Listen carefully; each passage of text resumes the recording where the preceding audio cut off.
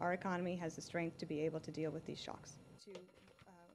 I can understand why a lot of Americans would be confused as to why this company and not another company would get access to federal money. Why any company. I think that this is, we are dealing with very challenging times, and Secretary Paulson and the Fed Chairman Ben Bernanke and the President's economic advisors had determined that there were some of these companies were so big that to allow them to fail would have caused even greater harm and damage to the economy. So the goal has been to take action where necessary to promote stability and strength in the marketplace so that we can prevent or limit more damage to the broader economy.